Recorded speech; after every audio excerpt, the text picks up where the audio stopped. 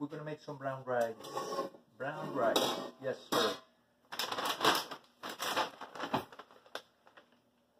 It's easy to make, it's supposed to be healthy.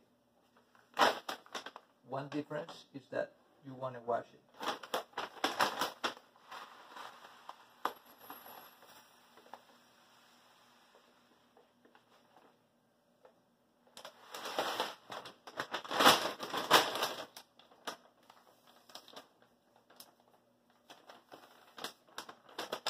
These resealable bags are the bomb.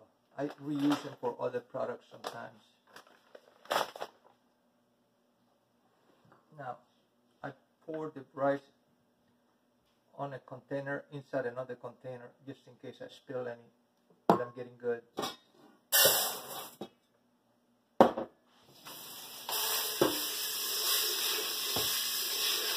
Wash it.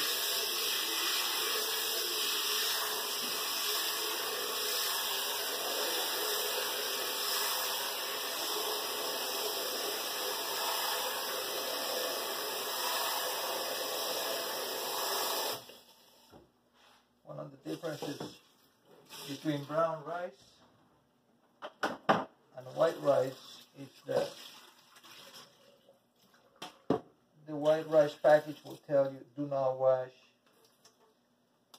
so you don't get rid of the vitamins.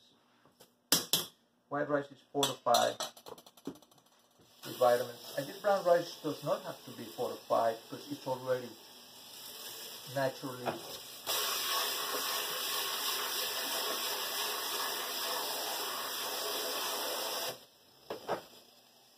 well endowed with vitamins and minerals.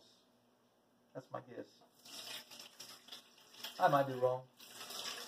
Maybe I'll ask Google sometime. You try to keep all the rice in the container. Don't lose any. 3 times is a charm. That's what I do.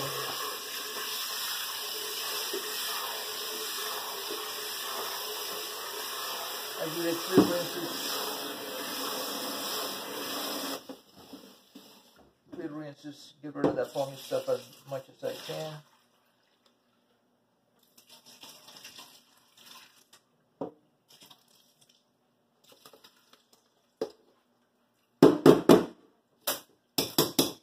Alright.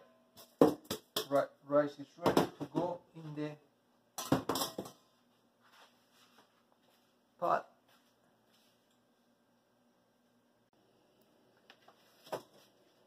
Here's the rice. Now sometimes I may add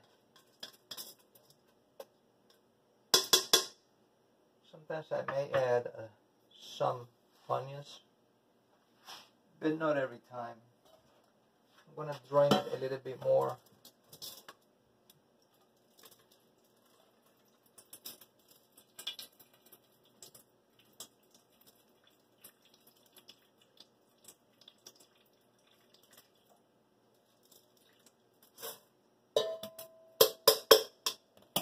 Yeah.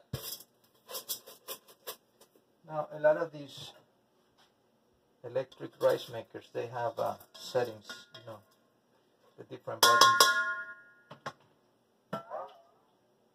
One button is labeled white rice. The other one, of course, is labeled brown rice.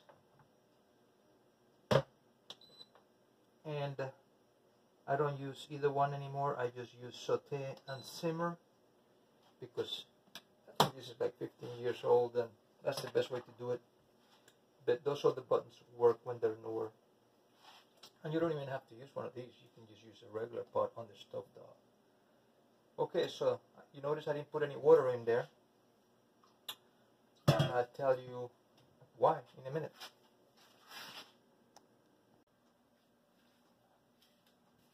Alright, I used one container like this of rice, and whatever container you use, just double it for water. So we're gonna use 2 of these for water. 1,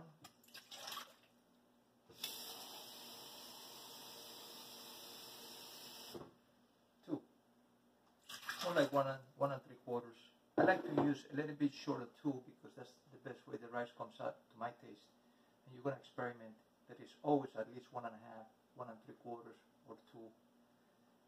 For just about any rice, I find that very appropriate. So.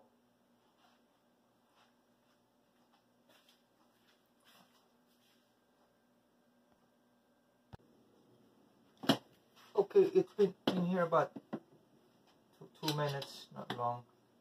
Never forget the salt.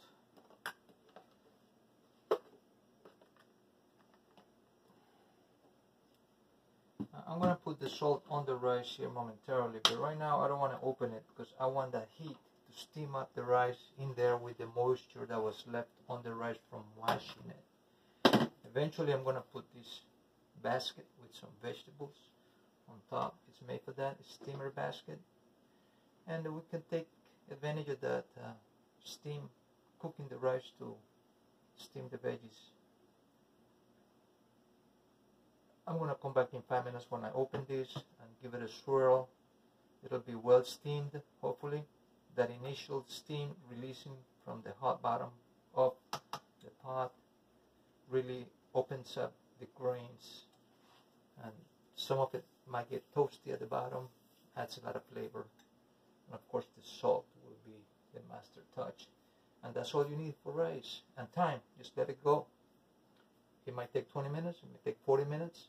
I'm going to find something else to do in the meantime, and I'll be back in about 5 when this is steamed up. Okay, that rice is been cooking with no water, just the moisture that I set it with for about 5 minutes. Normally I like to see more steam coming out of here, but for some reason there's not a whole lot of steam. So let's see what it looks like. Yeah, there's a little steam coming out. You see it's dry at the bottom. It's kind of dry at the bottom there. And it is hot. And it's beginning to smell toasty. Excuse me. Alright, we're going to add the water.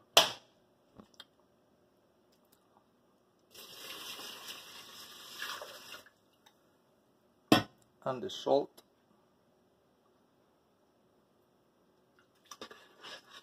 Perfect.